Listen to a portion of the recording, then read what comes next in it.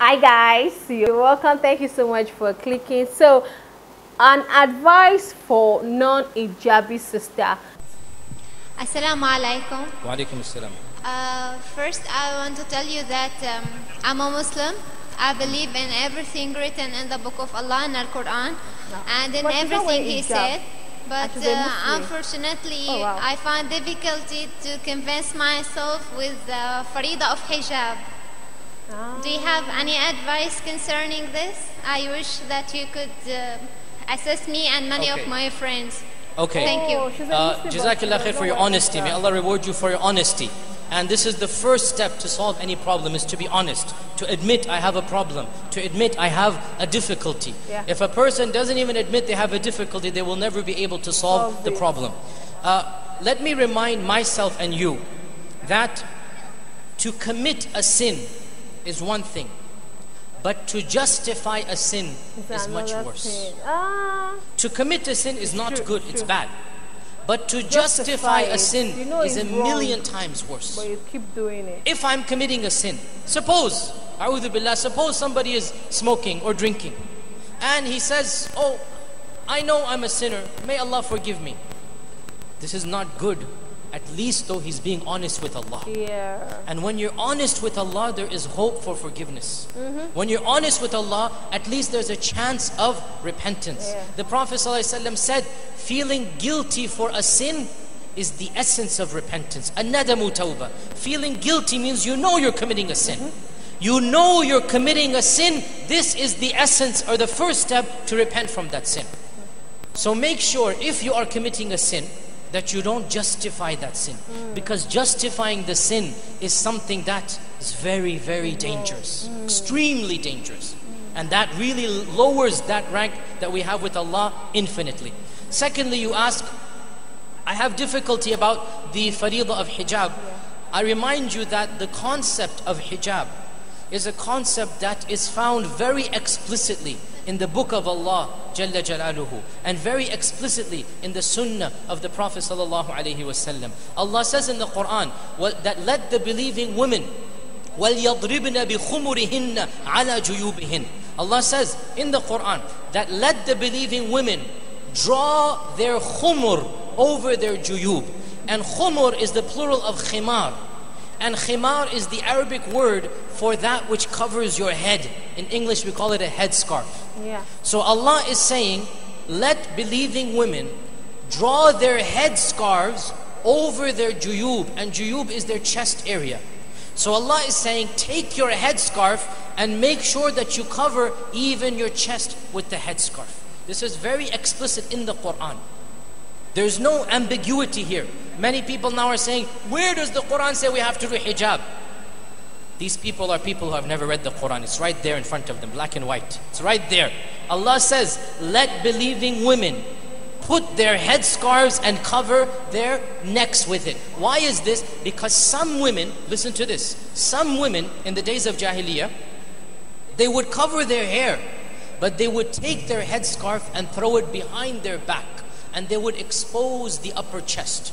They would expose the upper chest. You know how the dresses are in our times, the low blouses that are common in the Western attire. In front of other women, that is something else. But in front of men, no woman can wear something like this. So Allah is saying, even if you wear a headscarf, make sure you cover the front part of your body as well. Don't just take a headscarf and throw it behind you. Take the headscarf and put it in front of you. So the Quran is very clear.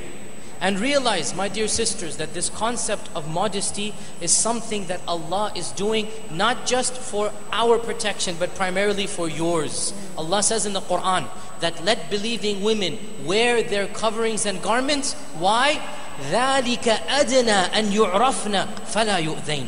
That is better for them. Allah is saying, for you to wear your scarf, for you to wear your covering, it is better for you. Allah is saying. Why? So that they will be recognized and not taunted, not humiliated, not become the object of teasing and of evil things. فَلَا يُؤْذَيْنَ. So my dear sister, realize that this protection that Allah wants from you, it is to protect you, not only to protect the rest of society, but to protect you. Also realize that our Prophet ﷺ Our Prophet ﷺ praised modest women, and he praised women who guard their chastity and who guard their beauty that Allah has given to them. And he also was not happy. In fact, in some ahadith, he cursed those women who flaunt their beauty. In one hadith he said, those women who do so, they will not smell the fragrance of paradise. In another hadith he said, these women who flaunt their beauty are of the signs of the day of judgment. This is of the signs of the end of times, that women will lose modesty. And in another, all of these hadith basically, they tell us the positive of covering, the positive of being modest, and the negative of being immodest. My dear sister in Islam, let me remind you of a blessing that all of you here take for granted. It is a blessing of living in a Muslim land and a Muslim country. I come from America. I come from America. That's where I live. That's where my home is. That's where my family, everybody is there. For a sister to wear hijab in America, it's not easy. Especially post 9/11. I know. We know this as Muslims living there. My own wife has been threatened, ridiculed. People mock her. People look at her and stare. There's something strange. They'll give sarcastic comments. Sometimes even if I'm with her, they might just give an evil remark or something like this. It's not easy practicing Islam in Western lands. And yet, we find that alhamdulillah, hundreds and thousands and hundreds and thousands of Muslim men and Muslim women are rediscovering Islam in the West. You go to Islamic conferences as large as these, nay, even larger than this, and you find, mashallah, brothers upon the sunnah, sisters are wearing hijab. They are doing so despite the problems living in the West. My dear sister, Allah has blessed you to live in the East. Allah has blessed you to be amongst Muslims. No one will make fun of you if you wear a scarf. No one will ridicule you. No one will give you threats. No one will think anything strange of you. This is a Muslim society. You're living amongst Muslims. You hear the adhan. You're mixing with people who believe in Allah and His Messenger. What is possibly preventing you from this level of excellence? What is there preventing you from coming closer to Allah subhanahu wa ta'ala? Ya ayyuhal insanu ma gharraka bi rabbikal kareem.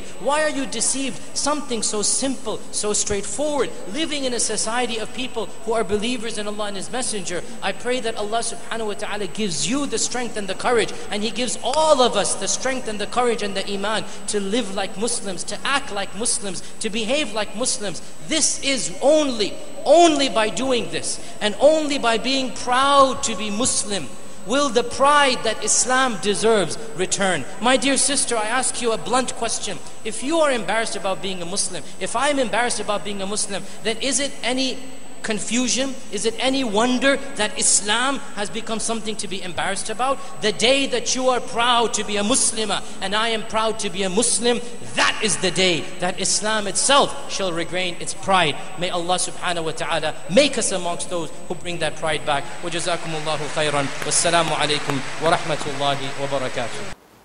That was a beautiful advice, and that was a beautiful message. So this Muslim lady doesn't wear an hijab, and she's asking if it's right for a Muslim woman not to wear an hijab. And I love the advice this man gave to her, trying to encourage her, you know, letting her know that this is what it brings. This is the blessing wearing of hijab brings, and is a form of modesty, respect. People tend to respect you more. You know, you tend to be confident, because when you wear hijab and you cover up every part of your body, you know, you'll be respected. You not attract just anyhow people on the road. You get it? People will respect you for who you are because you dress modestly, you dress right, and they'll give you the due respect. And he tried to let us understand that yes, there might be some pressure at work, in school, wherever you are. You might be pressured that, oh, why should I wear an hijab? I'm the only Muslim, or me wearing an hijab is, I'll be kind of isolated from people, or people will not want to really mingle with me. But just be proud of your religion. Since Islam says wear hijab, then it's good to cover up. Be proud of your religion. Let people know. It might be tough at first. People might mock you. People might, you know, try to look at you that, are you the old, or they might trying to tell you that, why are you trying to act holy? Like, what's wrong? That are you the only one? You get it? Let them know. Let the religious speak in you. in your behavior. That's why they says action speaks louder than words, because the action you portray is what people will see you as, not what you say. People judge you first by your looks before they judge you based on your intelligence or based on who you are. So he even gave an instance on where it was really hard on his wife, because you know, like I said, there's some Western world that wearing hijab is not really allowed, or people kind of see you in another light when you wear hijab, and it makes you feel insecure. But don't be insecure about it. You know, be proud of your religion, because that's what portrays who you are. Because now when the woman asked the question, I never knew she was a Muslim. I thought she was a Christian. I mean, I didn't know that not hijabi sisters means Muslims that don't wear hijab. I thought it was the non-Muslim they refer to as non-hijabi sisters. Because as a non-Muslim, I never knew that's what they mean by non-hijabi sisters. So when she asked the question, at first I was thinking she was a Christian because of her looks. So there's one thing that stands you out as a Muslim woman. What stands you out is your hijab. When people see your hijab, instantly they know you are a Muslim. Everybody would know that, oh, this is the religion you are in.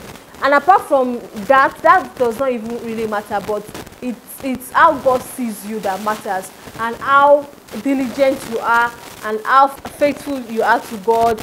You know, people love to do eye service quite well, but do it because you're doing it for your maker. Don't do it because you are forced to do it, or because people, you know, do it because you're doing it for God, and try to do it for yourself. That was a beautiful one, and I really enjoyed this video. Thank you so much for watching, guys. Let me know your thoughts in the comment box. Let's keep this discussion going. I'll see you guys in the next one. Bye.